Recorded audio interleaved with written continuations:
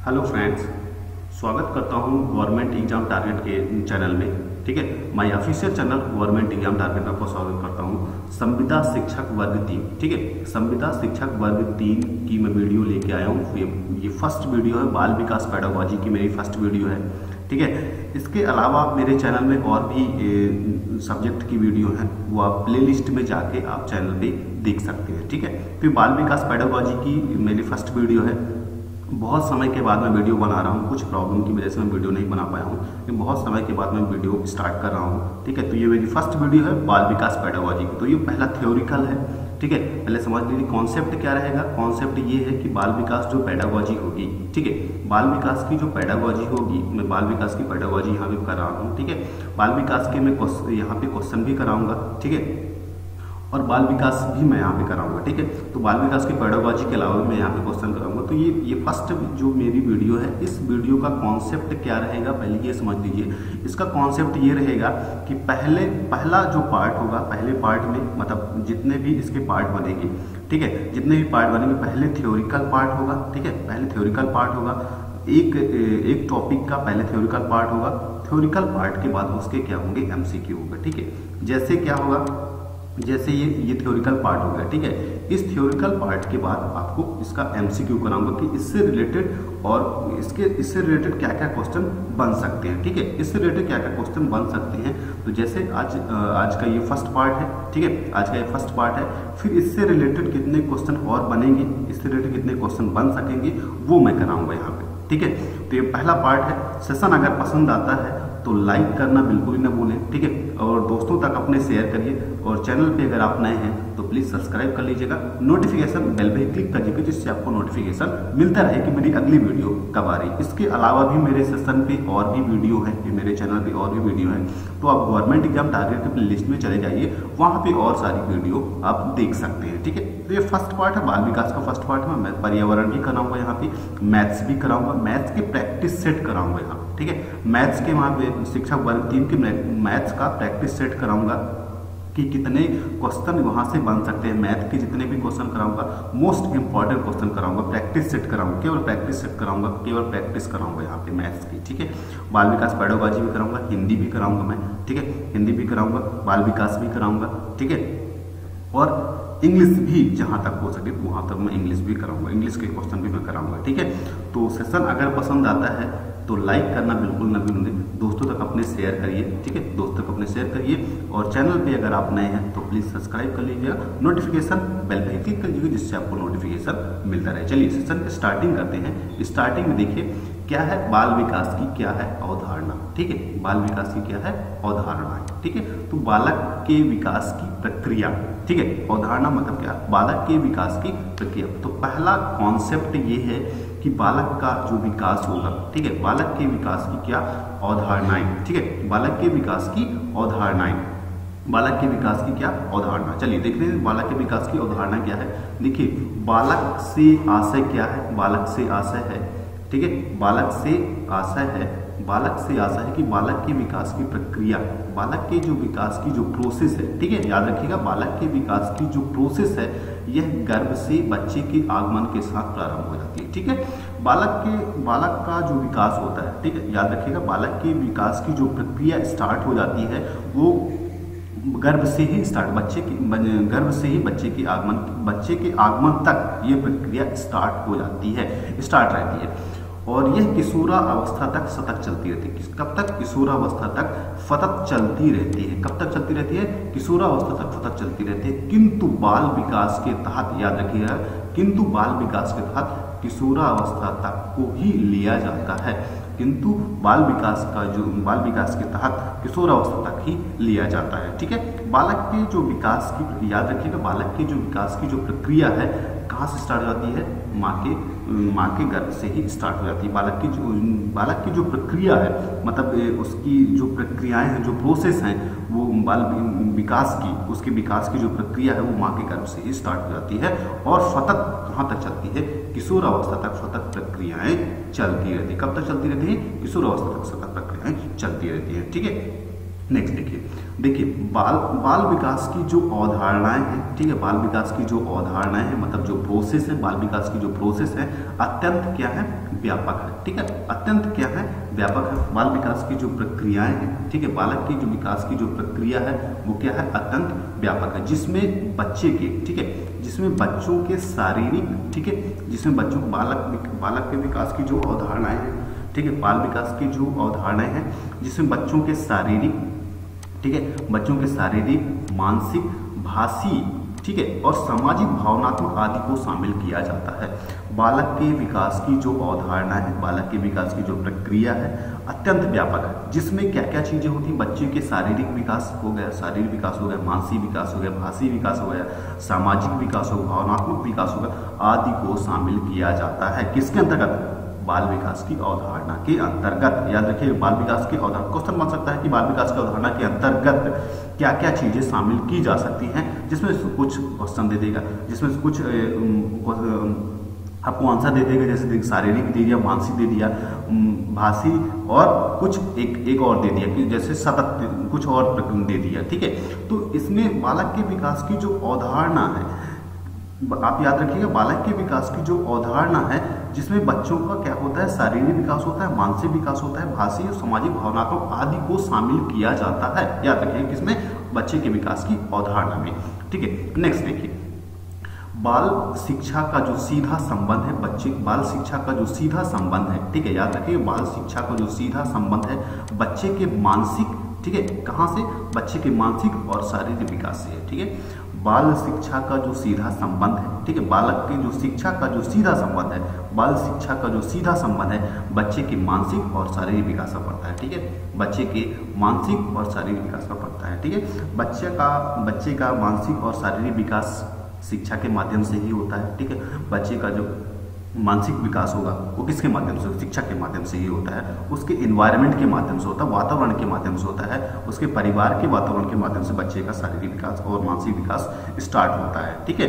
Next देखिए, next है कि क्रमिक परिवर्तनों का नाम, मतलब ये जो परिवर्तन है जैसे शारीरिक विकास हो गया, मानसिक विकास हो गया, क्रमिक परिवर्तन मतलब क्या, क्रमिक परिवर्तन का मतलब ये होता है कि जैसे शारीरिक हो गया, मानसिक हो गया, भाषी हो गया, सामाजिक हो गया, भावनात्मक हो गया, क्रमिक परिवर्तनों का नाम क्या है, विकास है, ठीक है। क्रमिक परिवर्तनों का नाम क्या है, विकास है, ठीक है। याद रखिएगा क्रमिक परिवर्तन मतलब बच्चे का क्रमिक परिवर्तन कैसे होता है, जैसे शारीरिक हो गया, मानसिक हो गया, भाषी और सामाजिक, भावनात्मक आदि को शामिल किया जाता है क्रमिक परिवर्तनों में, ठीक है। तो क्रमिक परिवर्तन का नाम ही क्या है, विकास है। और विकास क्या है, एक क्रमिक प्रक्रिया है। विकास क्या है, विकास क्या है, एक क्रमिक प्रोसेस है, एक प्रक्रिया। विकास क्या है, एक प्रोसेस है, एक प्रक्रिया है जो माँ के गर्भ से ही बच्चे के स्टार्ट हो जाती है। विकास की जो प्रक्रिया है माँ के गर्भ से ही स्टार्ट हो जाती है, ठीक है। नेक्स्ट देखते हैं, ठीक है। नेक्स्ट देखिए कि जो आजीवन किसी न किसी रूप में चलती रहती है। विकास की जो प्रक्रिया है, याद रखिएगा बच्चे के विकास की जो प्रक्रिया है आजीवन, ठीक है, आजीवन किसी न किसी रूप में चलती रहती है। अतः बालक विकास भी एकाकी नहीं होते हैं, एकाकी नहीं होते, अपितु क्रमिक रूप से आगे बढ़ते हैं। अतः बालक का जो विकास है एकाकी नहीं, मतलब रुका हुआ नहीं होता है, अपितु क्रमिक रूप से आगे बढ़ता रहता है, ठीक है। जो आजीवन किसी न किसी रूप में चलती रहती है। बालक के जो विकास की जो प्रक्रिया है, याद रखिएगा बालक के विकास की जो प्रक्रिया है आजीवन किसी न किसी रूप में चलती रहती है। अतः बालक का जो विकास है रुकता नहीं है, स्टॉप नहीं होता है, किसी न किसी रूप में आगे बढ़ता रहता है, चलता रहता है, ठीक है। तो ये बालक के विकास की क्या है, अवधारणाएं हैं, ठीक है। नेक्स्ट देखिए मानव विकास की अवधारणा। अब मानव विकास की अवधारणा देखिए, मानव विकास की अवधारणा मतलब बालक के विकास की भी अवधारणा है, मानव विकास की अवधारणा या बालक के विकास की अवधारणा एक ही चीज है, ठीक है। तो मानव विकास की अवधारणाएं क्या है, मतलब मानव के विकास की जो प्रक्रिया कहाँ से स्टार्ट होती है। वैसे प्रक्रिया तो स्टार्ट हो जाती है माँ के गर्भ से ही स्टार्ट हो जाती है, बालक के विकास की जो प्रक्रिया है माँ के गर्भ से स्टार्ट हो जाती है, लेकिन कुछ मनोवैज्ञानिक कुछ सोशल हो गए तो इनके अनुसार कैसे, जैसे शैली के अनुसार, ठीक है। साइंटिस्ट कौन से साइंटिस्ट हो गए, अब शैली के अनुसार मतलब इन्होंने अपने अपने अकॉर्डिंग अपने परिभाषाएं दी हैं, ठीक है। मानव के विकास की जो अवधारणा है, विकास की जो प्रक्रिया है, उन्होंने कुछ वैज्ञानिकों ने अपने अनुसार विकास की प्रक्रिया को बताया, ठीक है, विकास की प्रक्रिया को बताया। तो शैली के अनुसार क्या बोलते हैं, देखिए शैली साहब क्या बोलते हैं कि शैली के अनुसार, याद रखिएगा क्वेश्चन पूछ लेता है कि शैली के अनुसार विकास की प्रक्रिया कौन सी है। शैशव काल कब से कब तक है, बाल्यकाल कब। देखिए शैशव काल की अगर हम बात करें, ठीक है, शैली के अनुसार की मैं बात कर रहा हूँ, शैली के अनुसार याद रखिएगा, शैली के अनुसार शैशव जो काल होता है वो 1 वर्ष से लेकर 3 वर्ष तक का होता है। याद रखिएगा शैशव जो काल होगा, ठीक है, शैशव काल कब होगा, 1 वर्ष से 3 वर्ष तक का जो समय होता है वो शैशव काल होता है। किसके अनुसार, शैली के अनुसार, ठीक है, शैली के अनुसार शैशव जो काल होता है वो 1 वर्ष से लेकर 3 वर्ष तक का होता है। बाल्यकाल की अगर हम बात करें, बाल्यकाल, ठीक है, बाल्यकाल की अगर मैं बात करता हूँ शैली के अनुसार, शैली के अनुसार याद रखिएगा, शैली के अनुसार बाल्यकाल हर साइंटिस्ट का अपना अपना अपना अलग अलग एक काल बताया उन्होंने, ठीक है, अलग अलग विकास की अवधारणाएं बताई। हर साइंटिस्ट अपने अपने विकास की अलग अलग बच्चों के विकास की अलग अलग अवधारणाएं बताई है, ठीक है। तो ये शैली के अनुसार है, शैली के अनुसार मतलब शैशव काल 1 से 3 वर्ष तक का माना जाता है, शैशव काल 1 से 3 वर्ष तक का। बाल्यकाल की अगर हम बात करें तो 5 से 12 वर्ष तक का इन्होंने बाल्यकाल माना है, 5 से 12 वर्ष तक का इन्होंने बाल्यकाल माना। याद रखिएगा कि किसके अनुसार है, ये याद रखिएगा, मोस्ट इंपॉर्टेंट चीजें हैं, ठीक है, ये याद रखिएगा किसके अनुसार है, मोस्ट इंपॉर्टेंट चीजें हैं। अगर इन्होंने आपने मिस कर दिया, ठीक है, इनके डेट को अगर आपने मिस कर दिया तो फिर आपको वो आंसर गलत हो जाएगा, ठीक है। तो बाल्यकाल कब, बाल्यकाल शैली के अनुसार कब से 5 वर्ष से लेकर 12 वर्ष तक का बाल्यकाल कहलाएगा। किशोरावस्था की अगर हम बात करें, ठीक है, शैली के अनुसार किशोरावस्था की बात करें तो 12 वर्ष से लेकर 18 वर्ष तक का जो समय होता है वो किशोरावस्था का होता है। किसके अनुसार, शैली के अनुसार, शैली के अनुसार किशोरावस्था का जो समय है 12 से 18 वर्ष तक का होता है। बाल्यकाल का जो समय होता है, देखिए बाल्यकाल का जो समय होता है 5 से 12 वर्ष तक का होता है। इसके अनुसार 5 से 12 वर्ष तक का, ठीक है, 5 से 12 वर्ष तक का समय किसके होता है, शैली के अनुसार बाल्यकाल का, ठीक है। और शैशव काल की अगर हम बात करें तो 1 वर्ष से लेकर 3 वर्ष तक का जो समय होगा वो शैली के अनुसार शैशव काल होगा। क्या होगा, शैली के अनुसार शैशव काल होगा, ठीक है। नेक्स्ट देखिए रॉस के अनुसार, ठीक है, नेक्स्ट किसके अनुसार, रॉस के अनुसार, साइंटिस्ट रॉस के अनुसार, ठीक है। अब रॉस के अनुसार क्या समय है, ठीक है, रॉस के अनुसार देखिए शैशव काल का जो समय है, ठीक है, रॉस के अनुसार अगर शैशव काल की अगर हम बात करें तो 1 वर्ष से लेकर 3 वर्ष तक का जो समय है वो है रॉस के अनुसार शैशव काल, ठीक है। रॉस के अनुसार शैशव जो काल है वो है आपका 1 से 3 वर्ष तक का समय, ठीक है। इन्होंने आरंभिक बाल्यकाल बताया हुआ है, देखिए इन्होंने आरंभिक बाल्यकाल बताया हुआ है, आरंभिक क्या बताया हुआ है, इन्होंने आरंभिक बाल्यकाल बताया हुआ है, ठीक है। आरंभिक बाल्यकाल 3 वर्ष से लेकर 6 वर्ष तक का इन्होंने आरंभिक बाल्यकाल बताया हुआ है, ठीक है। शैशव काल कब से कब तक इन्होंने बताया, शैशव काल बताया उन्होंने 1 वर्ष से लेकर 3 वर्ष तक का जो समय होता है रॉस के अनुसार वो शैशव काल होता है। आरंभिक बाल्यकाल की अगर हम बात करें, आरंभिक बाल्यकाल, ठीक है, आरंभिक बाल्यकाल की अगर हम बात करते हैं तो वो होता है 3 वर्ष से लेकर 6 वर्ष तक का जो समय होता है वो होता है आरंभिक बाल्यकाल का। उत्तर बाल्यकाल, ठीक है, ये उत्तर बाल्यकाल लिखा हुआ है। उत्तर बाल्यकाल की अगर हम बात करें, उत्तर बाल्यकाल की अगर हम बात करते हैं तो वो होता है 6 वर्ष से लेकर 12 वर्ष तक का जो समय होता है वो होता है उत्तर बाल्यकाल का। रॉस के अनुसार की मैं बात कर रहा हूँ, ठीक है, याद रखिएगा रॉस के अनुसार उत्तर बाल्यकाल का जो समय होता है। क्वेश्चन पूछ सकता है कि रॉस के अनुसार उत्तर बाल्यकाल का जो समय है कब से कब तक है। रॉस के अनुसार उत्तर बाल्यकाल का जो समय है वो कब से कब तक है, तो आपको बताना है 6 वर्ष से लेकर 12 वर्ष तक का जो समय है वो उत्तर बाल्यकाल का समय कहलाता है। किसके अनुसार, रॉस के अनुसार। किसके अनुसार, रॉस के अनुसार, ठीक है। तो रॉस के अनुसार उत्तर बाल्यकाल का जो समय है वो 6 से कब तक है, 12 वर्ष तक का समय उत्तर बाल्यकाल कहलाता है। किशोरावस्था की बात करते हैं रॉस के अनुसार। किशोरावस्था क्वेश्चन पूछ सकता है, किशोरावस्था रॉस के अनुसार किशोरावस्था कब से कब तक है, तो रॉस के अनुसार किशोरावस्था है 12 वर्ष से लेकर 18 वर्ष तक का जो समय है वो है किशोरावस्था का, ठीक है। 12 वर्ष से लेकर 18 वर्ष तक का जो समय है वो है आपका किशोरावस्था का, ठीक है।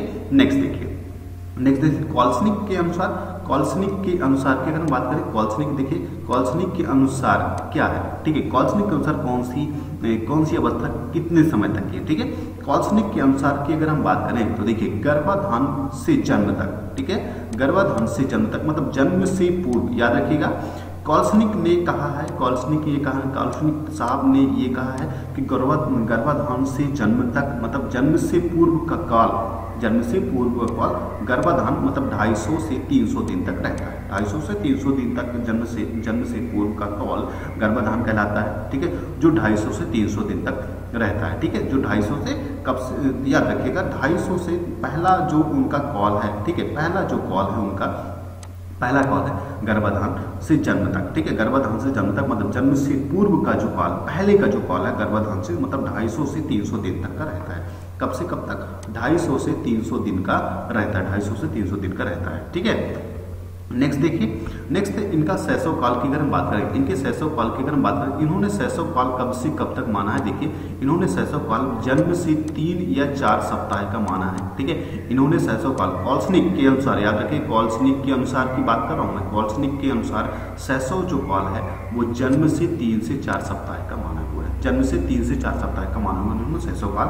आरंभिक शैशव काल की अगर हम बात करें, आरंभिक शैशव काल है एक या 2 माह या 15 माह तक, ठीक है। आरंभिक शैशव काल की अगर हम बात करते हैं, ठीक है, आरंभिक शैशव काल की अगर बात करें आप, ठीक है, आरंभिक शैशव काल की अगर बात करते हैं तो 1 या 2 माह या 15 माह तक का जो समय होता है वो आरंभिक शैशव काल का होता है कॉल्सनिक के अनुसार, ठीक है। कॉल्सनिक के अनुसार आरंभिक शैशव काल, ठीक है, आरंभिक शैशव काल, ठीक है। क्वेश्चन पूछ सकता है कि कॉल्सनिक के अनुसार आरंभिक शैशव काल कब से कब तक का है?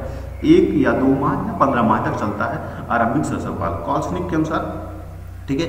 यहाँ पे उत्तर बाल्यकाल, उत्तर यहाँ पे क्या लिखा हुआ? उत्तर शैशव काल, ठीक है। नेक्स्ट नंबर है आपका उत्तर शैशव काल, नेक्स्ट नंबर है आपका उत्तर शैशव काल, याद रखिएगा उत्तर शैशव काल कॉल्सनिक के अनुसार 15 माह से लेकर 30 माह तक चलता है, 15 माह से 30 माह तक का उत्तर शैशव काल चलता है, किसके अनुसार? कॉल्सनिक के अनुसार, ठीक है। कॉल्सनिक के अनुसार उत्तर जो शैशव काल होता है वो 15 माह से लेकर 30 माह तक चलता है, ठीक है। पूर्व बाल्यकाल की अगर हम बात करें, देखिए पूर्व बाल्यकाल है, ठीक है, पूर्व क्या है? पूर्व बाल्यकाल की अगर हम बात करते हैं तो 2.5 वर्ष से लेकर 5 वर्ष तक का चलता है इनका पूर्व बाल्यकाल। इन्होंने माना है, कॉल्सनिक ने माना है कि पूर्व जो बाल्यकाल होता है, ठीक है, उन्होंने माना हुआ है कि पूर्व बाल्यकाल, ठीक है, उत्तर शैशव काल के बाद पूर्व बाल्यकाल आता है, ठीक है, उत्तर शैशव काल के बाद क्या आता है? पूर्व बाल्यकाल आता है। और पूर्व बाल्यकाल इन्होंने कब तक माना है? 2.5 वर्ष से लेकर 5 वर्ष तक का इन्होंने पूर्व बाल्यकाल माना हुआ है, ठीक है। फिर उत्तर बाल्यकाल इन्होंने उत्तर शैशव काल है, याद रखिएगा यहाँ पे उत्तर शैशव काल है, यहाँ पे उत्तर बाल्यकाल है, ठीक है। उत्तर शैशव काल, कंफ्यूज मत हो जाइएगा, यहाँ पे उत्तर शैशव काल है 15 माह से लेकर 30 माह तक का उत्तर शैशव काल चलता है। उत्तर बाल्यकाल की अगर बात करें तो 9 वर्ष से लेकर 12 वर्ष तक, ठीक है, 9 वर्ष से लेकर 12 वर्ष तक क्या चलता है? उत्तर बाल्यकाल चलता है, ठीक है। उत्तर बाल्यकाल की अगर बात करें तो उत्तर बाल्यकाल की अगर हम बात करते हैं तो 9 वर्ष से लेकर 12 वर्ष तक का जो समय होता है वो होता है उत्तर बाल्यकाल का। किसका समय होता है? उत्तर बाल्यकाल का जो समय होता है वो होता है 9 वर्ष से 12 वर्ष तक का, ठीक है। किशोरावस्था की अगर बात करते हैं तो कॉल्सनिक के अनुसार, कॉल्सनिक के जो अनुसार है किशोरावस्था होती है 12 वर्ष से 21 वर्ष तक का जो समय होता है वो कॉल्सनिक के अनुसार होता है, किसका? किशोरावस्था का। कॉल्सनिक के अनुसार किशोरावस्था का जो समय होता है वो 12 वर्ष से 21 वर्ष तक का जो समय होता है वो होता है किशोरावस्था, किसके अनुसार? कॉल्सनिक के अनुसार, ठीक है। नेक्स्ट देखिए, नेक्स्ट डॉक्टर अर्नेस्ट जोन्स के अनुसार, डॉक्टर अर्नेस्ट जोन्स के अनुसार, ठीक है, डॉक्टर अर्नेस्ट जोन्स के अनुसार ये कौन कौन से काल में बटा हुआ है, ठीक है। डॉक्टर अर्नेस्ट जोन्स के अनुसार देखिए शैशव काल की अगर बात करें, ठीक है, और डॉक्टर अर्नेस्ट जोन्स के अनुसार की अगर बात करते हैं शैशवावस्था कब से कब तक होती है? जन्म से 5 या 6 वर्ष तक शैशवावस्था करते हैं डॉक्टर अर्नेस्ट जोन्स के अनुसार, ठीक है। जन्म से 5 या 6 वर्ष तक चलती है इनकी शैशवावस्था, इन्होंने बताया हुआ है, ठीक है। तो हर साइंटिस्ट का एक अपना अपना अलग विकास इन्होंने बताया हुआ कि बच्चे का जन्म का विकास कैसे होता है, ठीक है, और उनके विकास की जो प्रक्रिया है कैसी होती है, ठीक है, और उनका विकास का क्या प्रोसीजर होता है, उन्होंने हर साइंटिस्ट ने अपना अलग अलग तरीके से बताया हुआ है, ठीक है। तो शैशवावस्था इन्होंने बताया हुआ है कि शैशवावस्था कब से कब तक चलती है। शैशवावस्था देखिए इन्होंने बताया हुआ है कि शैशवावस्था जो होती है जन्म से 5 या 6 वर्ष तक चलती है, जन्म से 5 या 6 वर्ष तक चलती है, इन्होंने बताया हुआ शैशवावस्था। ठीक है। बाल्यावस्था की अगर बात करते हैं तो डॉक्टर अर्नेस्ट जोन्स ने बताया हुआ है कि बाल्यावस्था जो होती है, ठीक है, कौन सी अवस्था, बाल्यावस्था। याद रखिएगा बाल्यावस्था जो होती है 6 से 12 वर्ष तक की बाल्यावस्था होती है। कब से 6 से 12 वर्ष तक की क्या होती है, बाल्यावस्था होती है। डॉक्टर अर्नेस्ट जोन्स के अनुसार बाल्यावस्था जो होती है 6 से 12 वर्ष तक की होती है, ठीक है। नेक्स्ट देखिए, नेक्स्ट क्या है, किशोरावस्था है, ठीक है। नेक्स्ट किशोरावस्था देखिए, किशोरावस्था इन्होंने बताया हुआ किशोरावस्था जो होती है वो 12 से 18 वर्ष तक की होती है किशोरावस्था, ठीक है। किशोरावस्था कब से कब तक की होती है, किशोरावस्था की अगर हम बात करें तो ये होती है 12 से 18 वर्ष तक की। डॉक्टर अर्नेस्ट जोन्स के अनुसार किशोरावस्था जो होती है वो कब से कब तक होती है, 12 वर्ष से लेकर 18 वर्ष तक की अवस्था होती है किशोरावस्था, डॉक्टर अर्नेस्ट जोन्स के अनुसार, ठीक है। यहाँ पे फिर इन्होंने बताया हुआ है प्रौढ़ावस्था। प्रौढ़ावस्था किसी ने नहीं बताया हुआ है, डॉक्टर अर्नेस्ट जोन्स ने बताया हुआ है कि प्रौढ़ावस्था जो होती है 18 वर्ष के बाद होती है, ठीक है। प्रौढ़ावस्था क्या होती है, 18 वर्ष के बाद की जो अवस्थाएं 18 वर्ष के बाद की जो अवस्था होती है वो फिर प्रौढ़ावस्था में चेंज होने लगती है, धीरे धीरे प्रौढ़ावस्था में चेंज होने लगती है, ठीक है। प्रौढ़ावस्था 18 वर्ष के बाद इन्होंने बताया हुआ कि प्रौढ़ावस्था जो होती है 18 वर्ष के बाद चेंज होने लगती है, ठीक है। नेक्स्ट देखिए निम्न में से जो इन्होंने जितनी सारी इन्होंने जितने भी साइंटिस्ट ने विकास की प्रक्रियाएं बताई हैं, विकास के जो कॉल बताए हुए हैं, उनमें 3 महत्वपूर्ण विकास हैं, ठीक है। बाल विकास की 3 महत्वपूर्ण अवस्थाएं हैं जितने भी साइंटिस्टों ने बताया हुआ है। इन सभी साइंटिस्टों में से बाल विकास की 3 महत्वपूर्ण अवस्थाएं हैं, ठीक है। 3 महत्वपूर्ण अवस्थाएं हैं, कौन सी वो देख लेते हैं। 3 महत्वपूर्ण अवस्थाएं होती हैं, एक तो शैशवावस्था होती है, 3 महत्वपूर्ण अवस्थाएं होती हैं, ठीक है। बालक के विकास की 3 महत्वपूर्ण अवस्थाएं होती हैं इन सभी साइंटिस्टों के अकॉर्डिंग, ठीक है। इन सभी साइंटिस्टों के अकॉर्डिंग अगर हम देखें तो बालक के विकास की जो प्रक्रिया है महत्वपूर्ण 3 अवस्थाएं होती हैं। एक तो शैशवावस्था होती है जो जन्म से 5 से 6 वर्ष तक चलती है, ठीक है। बालक की डॉक्टर अर्नेस्ट जोन्स के अनुसार डॉक्टर अर्नेस्ट जोन्स मानते हैं कि बालक के विकास की 3 महत्वपूर्ण अवस्थाएं होती हैं। कौन मानता है, डॉक्टर अर्नेस्ट जोन्स मानते हैं कि बालक के विकास की जो महत्वपूर्ण 3 अवस्थाएं होती हैं। एक तो शैशवावस्था होती है जो 5 से 6 वर्ष तक चलती है। कब से, 5 से 6 वर्ष तक चलती है। बाल्यावस्था होती है जो जन्म से 6 वर्ष से लेकर 12 वर्ष तक, जो 6 से 12 वर्ष तक चलती है, ठीक है। शैशवावस्था की बात करें, शैशवावस्था की बात करते हैं तो शैशवावस्था की बात करें तो ये 5 से 6 वर्ष तक चलती है। 5 से कितने वर्ष तक, 5 से 6 वर्ष तक चलती है। बाल्यावस्था की अगर हम बात करते हैं, बाल्यावस्था 6 से 12 वर्ष तक की जो अवस्था है वो बाल्यावस्था है, ठीक है। 6 से 12 वर्ष तक की अवस्था कौन सी है, आपकी बाल्यावस्था है। किशोरावस्था की अगर हम बात करते हैं तो ये 12 से 18 वर्ष तक चलती है आपकी किशोरावस्था, ठीक है। किशोरावस्था कब तक चलती है, किशोरावस्था चलती है आपकी 12 से 18 वर्ष तक की जो अवस्था है वो किशोरावस्था है, ठीक है। और किशोरावस्था के बाद आपकी प्रौढ़ावस्था आ जाती है। 18 वर्ष के बाद की जो अवस्थाएं होती हैं, ठीक है, अवस्थाएं होती हैं वो किशोरावस्था के अंतर्गत आ जाती है, ठीक है। तो किशोरावस्था कब से कब होती है, याद रखिएगा। किशोरावस्था में डॉक्टर अर्नेस्ट जोन्स ने 3 महत्वपूर्ण अवस्थाएं बताया। डॉक्टर अर्नेस्ट जोन्स ने महत्वपूर्ण 3 अवस्थाएं बताया जो मैंने अभी पिछला बताया, कौन, ठीक है। कौन, देखिए डॉक्टर अर्नेस्ट जोन्स ने महत्वपूर्ण 3 अवस्थाएं बताया हुआ है, ठीक है। कौन कौन सी वो देख लेते हैं। देखिए डॉक्टर अर्नेस्ट जोन्स ने 3 महत्वपूर्ण अवस्थाएं बताया। एक तो शैशवावस्था होती है, ठीक है, एक तो शैशवावस्था होती है जो जन्म से 5 से 6 वर्ष तक चलती है। बाल्यावस्था हो गई, बाल्यावस्था 6 से 12 वर्ष तक की बाल्यावस्था होती है। और किशोरावस्था जो होती है वो 12 से 18 वर्ष तक की जो 12 वर्ष से 18 वर्ष तक का जो समय होता है वो होता है किशोरावस्था का, ठीक है। नेक्स्ट देखिए शैशवावस्था, ठीक है। नेक्स्ट देखिए शैशवावस्था, ठीक है। तो शैशवावस्था इसके 2 पार्ट होते हैं, ठीक है। डॉक्टर अर्नेस्ट जोन्स के अनुसार ही मैं बता रहा हूँ कि शैशवावस्था की अगर हम बात करें तो इसके 2 पार्ट होते हैं, ठीक है। शैशवावस्था कितने पार्ट होते हैं, याद रखिएगा। शैशवावस्था के 2 पार्ट होते हैं, किसके अनुसार, डॉक्टर अर्नेस्ट जोन्स के अनुसार शैशवावस्था के 2 पार्ट होते हैं। एक तो जन्म से 3 वर्ष तक का जो तीव्र वर्ष तक का जो समय है उसको क्या बोलते हैं, तीव्र विकास काल बोलते हैं, ठीक है। तीव्र विकास काल बोलते हैं। जन्म से 3 वर्ष तक का जो समय है, जन्म से 3 वर्ष का समय है उसको बोलते हैं हम तीव्र विकास काल, ठीक है। उसको क्या बोलते हैं, तीव्र विकास काल बोलते हैं। और 3 से 6 वर्ष का जो समय होगा, 3 से 6 वर्ष का प्रारंभिक समाजीकरण काल है, ठीक है। उसके बाद 3 से 6 वर्ष का पहले तो जन्म से 3 वर्ष तक का जो काल होगा, इसको दो पार्ट में, शैशवावस्था को 2 पार्ट में बांटा गया है। शैशवावस्था को 2 पार्ट में बांटा हुआ है। एक तो फर्स्ट नंबर है आपका 3 वर्ष तक का जो समय है उसको क्या बोलते हैं हम, तीव्र विकास काल बोलते हैं, ठीक है। फिर 3 से 6 वर्ष तक का प्रारंभिक समाजीकरण का काल होता है। 3 से 6 वर्ष तक का जो समय होता है प्रारंभिक समाजीकरण का काल होता है, ठीक है। फिर इसकी विशेषताएं देख लेते हैं। शैशव काल की विशेषताएं क्या है, ठीक है। शैशवावस्था की विशेषताएं क्या है, ठीक है। इस समय होती क्या है, इस समय होता क्या है, तो शैशव काल की विशेषताएं देख लेते हैं। शैशव काल की विशेषताएं क्या है, देखिए शैशव काल की एक एक करके विशेषताएं देख लेते हैं। शैशव काल की जो विशेषताएं हैं वो है मानसिक शारीरिक विकास की गति दर अत्यधिक होती है, ठीक है, याद रखिएगा।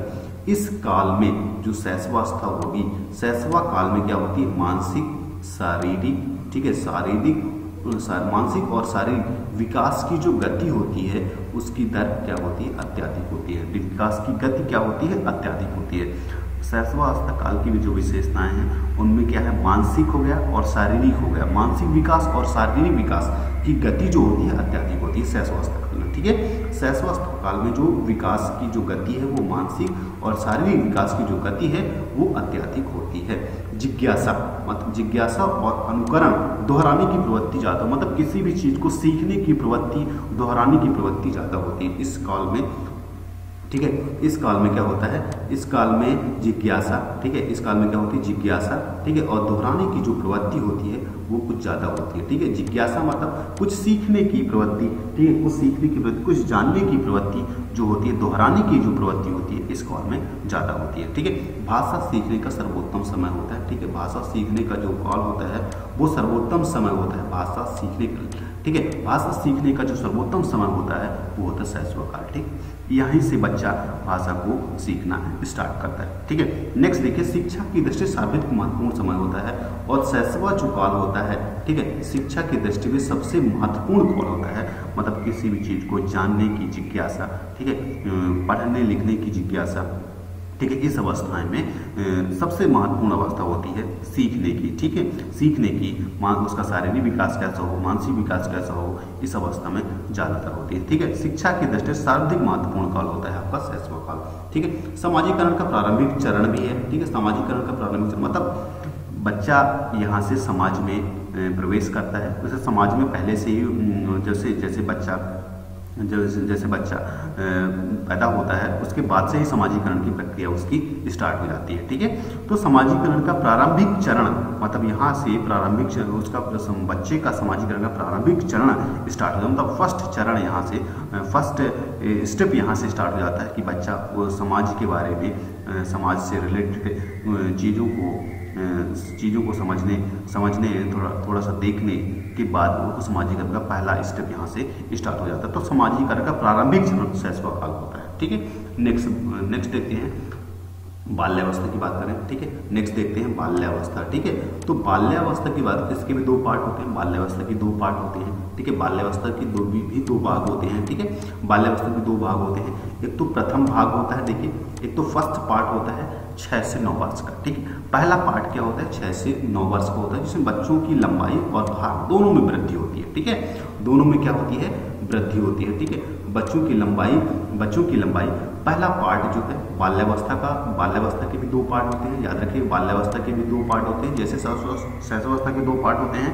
शैशवावस्था के 2 पार्ट उन्होंने बताया हुआ है, उसी प्रकार बाल्यावस्था के 2 पार्ट उन्होंने बताया हुआ है। देखिए, प्रथम पार्ट क्या होता है, 6 से 9 वर्ष तक का होता है। पहला जो पार्ट होता है 6 से 9 वर्ष तक का होता है, जिसमें बच्चों की लंबाई और भार दोनों में वृद्धि होती है, ठीक है। बच्चों की लंबाई, ठीक है, बच्चों की लंबाई और भार दोनों में भी वृद्धि होती है। प्रथम पार्ट है 6 से 9 वर्ष तक का। द्वितीय पार्ट है 9 से 12 वर्ष तक का, ठीक है, याद रखिएगा, द्वितीय पार्ट। तो इसमें क्वेश्चन ऐसे बन सकता है, डॉक्टर अर्नेस्ट जोन्स के अनुसार बाल्यावस्था के कितने पार्ट हैं, ठीक है। डॉक्टर अर्नेस्ट जोन्स के अनुसार बाल्यावस्था कितने पार्ट हैं, तो बाल्यावस्था के 2 पार्ट हैं, ठीक है। एक तो प्रथम पार्ट होता है 6 से 9 वर्ष तक का, द्वितीय पार्ट होता है 9 से 12 वर्ष तक का, ठीक है। इसमें द्वितीय पार्ट जो होता है, द्वितीय पार्ट 9 से 12 वर्ष तक का जो समय होता है, इसमें लंबाई भार अत्यल्प वृद्धि या स्थिति, ठीक है। मतलब इसमें द्वितीय पार्ट में क्या होता है, लंबाई और भार में तो वृद्धि होती है। प्रथम पार्ट में क्या होता है, बच्चों की लंबाई और भार दोनों में वृद्धि होती है, लेकिन द्वितीय पार्ट जो होगा 9 से 12 वर्ष तक का जो समय होगा उसमें भी लंबाई और भार अत्यल्प वृद्धि, मतलब कुछ वृद्धि होती है और कुछ यथास्थिति रहती है। मतलब वृद्धि के साथ साथ वृद्धि लंबाई भी बढ़ेगी और भार भी बढ़ेगा, लेकिन अल्प बढ़ेगा, मतलब बहुत ज़्यादा नहीं बढ़ेगा, अल्प बढ़ेगा, थोड़ा सा बढ़ेगा, या कुछ लोगों का यथास्थिति वही भार रहा था। ठीक है, कब तक? 9 से 12 अवस्था का जो सेकंड पार्ट है, इसकी विशेषताएं देख लेते हैं। ठीक है, बाल्यावस्था की प्रमुख विशेषताएं। ठीक है, बाल्यावस्था की जो प्रमुख विशेषताएं हैं वो कौन कौन सी विशेषताएं हैं वो देख लेते हैं। ठीक है, बाल्यावस्था की जो प्रमुख विशेषता देखिए, सीखने की गति क्या होती है? इस अवस्था में जो सीखने की गति होती है मंद, किंतु सीखने के दायरे में वृद्धि होती है। ठीक है, सीखने की जो प्रक्रिया होती है, जानने की जो प्रक्रिया होती है, सीखने की जो प्रक्रिया होती है काफ़ी कम होती है। मतलब सीखने की जो प्रक्रिया होती है उसकी गति जो होती है वो मंद होती है, मतलब धीमी होती है। ठीक है, सीखने की जो प्रोसेस होती है बच्चों में, बाल्यावस्था में जो बच्चों के सीखने की जो प्रक्रिया होती है वो दायरे में, सीखने के दायरे में वृद्धि होती है, मंद होती है, किंतु सीखने के दायरे में वृद्धि भी होती है। ठीक है, बच्चा चीज़ों को सीखता कम है, लेकिन दायरा उसका थोड़ा ज़्यादा होता है कि इस चीज़ को भी सीख ले। ठीक है, सीखने की जो प्रोसेस होती है, पढ़ने की जो सीखने की जो प्रोसेस होती है वो कम होती है। ठीक है, लेकिन उसके दायरे में वृद्धि ज़्यादा होती है। ठीक है, सीखने की जो प्रक्रिया होती है उसके दायरे में वृद्धि ज़्यादा होती है। नेक्स्ट देखते हैं, बच्चा सीखता तो कम है, देरी से सीखता है। ठीक है, इस अवस्था में बच्चा देरी से सीखता है, किंतु अधिक बातें सीख लेता है। ठीक है, देखिए विकास की जो प्रक्रिया है, बाल्यावस्था की जो विकास की जो प्रक्रिया है, बाल्यावस्था की प्रमुख विशेषता क्या है? विशेषता ये है कि सीखने की गति तो मंद होती है, धीमी होती है, लेकिन सीखने के दायरे में वृद्धि भी होती है। ठीक है, सीखने के दायरे में वृद्धि से मतलब क्या है कि देरी से सीखता है किंतु अधिक बातें सीखता है। ठीक है, देरी से सीखता है किंतु अधिक बातें सीखता है इस अवस्था में। ठीक है, चिंतन एवं तार्किक शक्ति का भी विकास होता है, मनन करने का, मतलब किसी भी चीज़ को सोचने का, उसमें तर्क करने की जो विचार शक्ति होती है वो कुछ ज़्यादा होती है, किसमें? बाल्यावस्था में। ठीक है, याद रखिएगा। तो बाल्यावस्था में जो चिंतन करना, मतलब किसी भी चीज़ को सोचना, उस चीज़ के बारे में सोचना और उस चीज़ के बारे में तर्क, जैसे कोई सवाल नहीं बन रहा या कुछ चीज़, जैसे कुछ बच्चा कुछ देखता है, जब बच्चा कुछ देखता है तो उसके बारे में चिंतन करता है, मतलब सोचता है उसके बारे में कि ये चीज़ है क्या, उसके बारे में उसके दिमाग में तर्क की शक्ति होती है कि ऐसा हो जाए तो कैसा होगा, ये चीज़ें हो जाए तो कैसी होगी। ठीक है, मतलब चिंतन और तार्किक शक्ति का विकास होता है किसमें? बाल्यावस्था में। ठीक है, चिंतन और तार्किक शक्ति का विकास होता है किसमें? बाल्यावस्था में। सीखने की रुचि उत्पन्न होती है, मतलब किसी भी चीज़ को सीखने, मतलब कोई भी चीज़ कर रहा है, जैसे कोई कुछ काम कर रहा है, बच्चा देखता है कोई कुछ काम कर रहा है, जैसे कोई घर में बड़े लोग काम कर रहे हैं, तो बच्चा जब देखता है तो वो देखता है तो उस चीज़ के बारे में रुचि लेता है कि मैं भी करूँगा इस चीज़ को, वह देखता है और रुचि उत्पन्न करता है। ठीक है, उस चीज़ में इंटरेस्ट लेता है, वो भी इंटरेस्ट लेता है कि मैं भी इस काम को करूँ। ठीक है, तो सीखने में रुचि उत्पन्न करता है। ठीक है, किसी भी चीज़ को सीखने में रुचि उत्पन्न करता है, बच्चा किसी को देखता है तो उसमें वह रुचि उत्पन्न करता है। ठीक है, नेक्स्ट देखिए किशोर अवस्था की बात करें। ठीक है, नेक्स्ट देखिए किशोर अवस्था, जैसे घर में बहुत सारी चीज़ें होती हैं। ठीक है, जैसे कोई झाड़ू ही लगा रहा है, कोई खाना बना रहा है। ठीक है, तो उस चीज़ को वो देख के वो सोचता है कि मैं भी इस काम को करूँ। ठीक है, तो वो सीखने में रुचि उत्पन्न होने का समय होता है, कौन? बाल्यावस्था में। ठीक है, किशोर अवस्था की अगर हम बात करें, ठीक है, किशोर अवस्था की बात करें तो किशोर अवस्था तीव्र विकास काल, तूफानी काल जिसको बोलते हैं। ठीक है, बच्चे का तूफानी काल, जिसमें बच्चा ये डिक्लेयर होता है कि किस स्टेज में जाएगा, क्या चीज़ें ये करेगा। ठीक है, यहाँ से बच्चे का एम डिक्लेयर होता है कि बच्चा क्या कर सकता है। तूफान काल, जिसको बच्चे को अगर सही दिशा मिली तो सही राह में जाएगा, गलत दिशा में तो वो गलत राह में यहाँ से चला जाता है। किशोर अवस्था जिसको बोलते हैं किशोर, 12 से 18 वर्ष तक का जो समय होता है, बालक का जो बनने का जो समय होता है। ठीक है, बालक का जो तूफानी काल जिसको बोलते हैं, जीवन का तूफानी काल। ठीक है, जीवन का तूफानी काल जिसको बोलते हैं, मतलब बच्चा यहाँ से किस स्टेज में चला जाएगा, किस राह में चला जाएगा। ठीक है, गलत दिशा में चला जाएगा या सही दिशा में चला जाएगा, वो अवस्था होती है किशोर अवस्था। जीवन का तूफान काल, इस काल में बालक अपनी बाल प्रवृत्तियों, ठीक है, बाल प्रवृत्तियों को छोड़कर परिपक्वता की ओर, मतलब परिपक्वता मतलब उसमें ज्ञान की चीज, उसमें नॉलेज बढ़ता है। ठीक है, उस चीज को करने की, इससे उस चीज को करने की शक्ति उसमें उसके दिमाग में आती है कि क्या मैं करूं। ठीक है, क्या मैं करूं तो अच्छा बनूं, क्या बुरा करूं, मतलब उसका एक तूफानी काल आ जाता है कि बच्चा अगर सीखता है, ठीक है, बच्चा अगर अच्छी बातें सीखता है तो अच्छे राह में चला जाएगा, बुरी बातें सीखता है तो बुरी तरफ चला जाएगा। मतलब परिपक्वता बाल प्रवृत्तियों को छोड़कर बालक अपनी बाल प्रवृत्तियों को छोड़कर परिपक्वता की ओर, परिपक्वता की तरफ बढ़ता है। ठीक है, देख लेते हैं किशोर अवस्था की प्रमुख जो विशेषताएं हैं, इस अवस्था की प्रमुख विशेषताएं कौन कौन सी है वो देख लेते हैं। ठीक है, किशोर अवस्था की प्रमुख विशेषताएं कौन कौन सी हैं। ठीक है, इस अवस्था में देखिए किशोर अवस्था की प्रमुख विशेषता, इस काल में प्रजनन अंग, ठीक है, इस काल में क्या होते हैं प्रजनन अंग, ठीक है, उसके शरीर के जो अंग होते हैं, ठीक है, उनमें क्या होती है प्रवृत्ति, काम करने की प्रवृत्ति जागृत होती है। ठीक, प्रजनन अंग विकसित होने के कारण काम की जो प्रवृत्ति होती है वो जागृत होती है। ठीक है, इस काल में क्या होता है प्रजनन अंग जो होते हैं, ठीक है, इस काल में जो प्रजनन अंग होते हैं विकसित होते हैं। ठीक है, प्रजनन अंग मतलब इंटरनल पार्ट्स जो होते हैं, जो अंदर के, जो बॉडी के जो अंदर पार्ट्स होते हैं, मतलब ग्रोथ होना, ठीक है, बॉडी का ग्रोथ होना, चाहे बच्चा हो या बच्ची हो। ठीक है, इस काल में क्या होता है प्रजनन अंग विकसित होने का उसमें काम की जो प्रवृत्ति होती है वो जागृत होती है। काम की जो प्रवृत्ति होती है वो क्या होती है, काम करने की जो प्रवृत्ति होती है वो जागृत होती है। देखिए नेक्स्ट देखिए कि 12 से 14 वर्ष, याद रखिएगा 12 से 14 वर्ष की आयु के बीच लड़कों की अपेक्षा 12 से 14 वर्ष, याद रखिएगा 12 से 14 वर्ष आयु के बीच लड़कों की अपेक्षा लड़कियों की लंबाई और मांसपेशियों में तेजी से वृद्धि होती है। ठीक है, इस काल में मतलब किशोर अवस्था की अगर हम बात करें, किशोर अवस्था की अगर हम बात करते हैं तो 12 से 14 वर्ष, ठीक है, 12 से 14 वर्ष की जो अवस्था होती है उसमें लड़कों की अपेक्षा लड़कियों की जो लंबाई और मांसपेशियां हैं उनमें तेजी से क्या होती है वृद्धि होती है, उनमें तेजी से क्या होती है वृद्धि होती है। ठीक है, उनमें तेजी से क्या होती है वृद्धि होती है 12 से 14 वर्ष। ठीक है, 12 से 14 वर्ष में लड़कों की जो अपेक्षा लड़कियों की जो लंबाई है और मांसपेशियां हैं, ठीक है ना, इंटरनल पार्ट, बॉडी का इंटरनल पार्ट तेजी से विकसित होता है, तेजी से वृद्धि करता है। एवं 14 से 18 वर्ष के बाद, ठीक है, 14 से 18 वर्ष की अगर हम बात करें, 14 से 18 वर्ष में आयु में लड़कियों की अपेक्षा, ठीक है, यहाँ पे याद रखिएगा, यहाँ पे लड़कों 12 से 14 वर्ष लड़कों की अपेक्षा, यहाँ पे 14 से 18 वर्ष लड़कियों की अपेक्षा लड़कों की लंबाई में वृद्धि होती है। लड़कों की लंबाई में क्या होती है, लड़कों की लंबाई में यहाँ पे वृद्धि होती है। ठीक है, लड़कों की लंबाई में यहाँ पे वृद्धि होती है। कब से, 14 से 18 वर्ष की आयु में लड़कियों की अपेक्षा लड़कों की लंबाई में यहाँ पे वृद्धि होती है।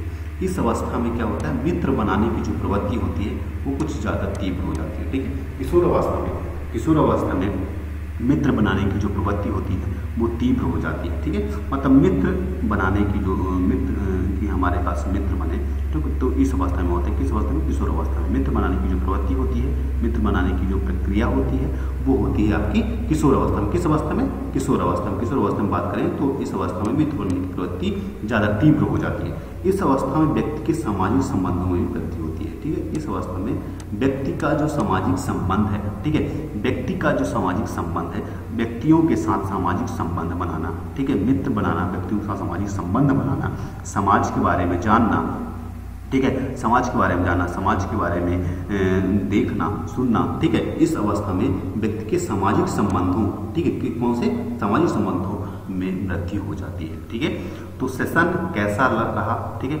आप कमेंट करके बताइएगा सेशन कैसा लगा, कमेंट करके बताइएगा। और सेशन पे अगर आप नए हैं, गवर्नमेंट एग्जाम टारगेट के चैनल में अगर आप नए हैं तो प्लीज़ चैनल को सब्सक्राइब कर लीजिएगा। ठीक है, गवर्नमेंट एग्जाम टारगेट के चैनल में अगर आप नए हैं तो प्लीज़ चैनल को सब्सक्राइब कर लीजिएगा, नोटिफिकेशन बेल पे क्लिक कर लीजिएगा जिससे आपको नोटिफिकेशन मिलता रहे। अगर सेशन पसंद आता है तो अपने दोस्तों तक भी शेयर करिए और लाइक करिए। ठीक है, लाइक करना मत भूलिएगा और शेयर करना भी मत भूलिएगा। Thank you so much. ठीक है, थैंक यू सो मच। इसके अलावा ये जो पार्ट है इसका और भी पार्ट बनेंगे। ठीक है, इसके और भी पार्ट आएंगे। तो ये पार्ट में क्या है, जैसे पहले पार्ट को कवर किया जाएगा, पार्ट के बाद उसका MCQ कवर किया जाएगा। Thank you so much. Government exam target के चैनल को देखने के लिए आपको बहुत बहुत धन्यवाद।